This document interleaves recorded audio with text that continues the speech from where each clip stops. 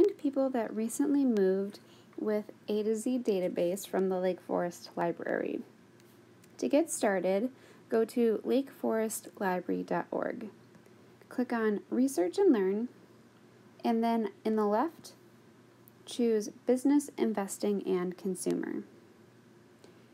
In this list, we'll click on A to Z database and put in a library card number.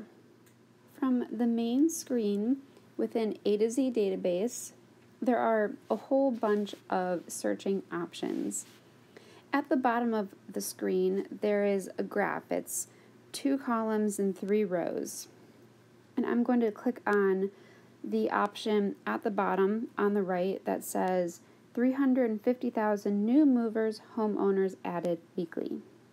So from here, I'll click on that Get Started.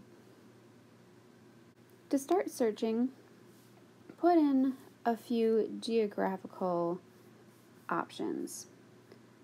So I'll click on Illinois, and in city, I can click on Illinois, and then I can search through this list for Lake Forest. So I'll click on Lake Bluff, and I'll click on Lake Forest. And I'm actually going to undo that state search. I can also search by metro area. So if I scroll through and choose Illinois, I can choose a metro area, such as Chicago, Naperville, Elgin. And it looks like Waukegan is not one of the options.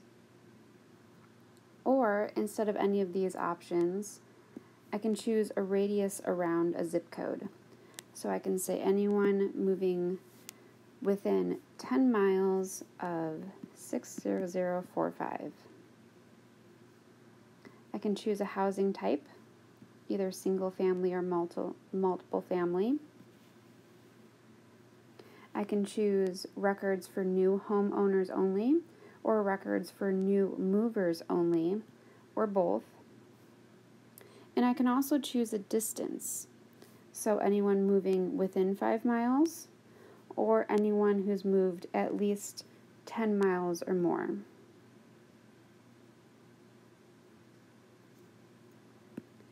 Whenever you're ready to do a search, I would click on Update Count. When I have a search that I like, I can click on the green search button, and I can select records and choose Download, and choose my format, Excel or CSV, give the file a name, and then choose either Results View or Detailed View, and click on Continue to download.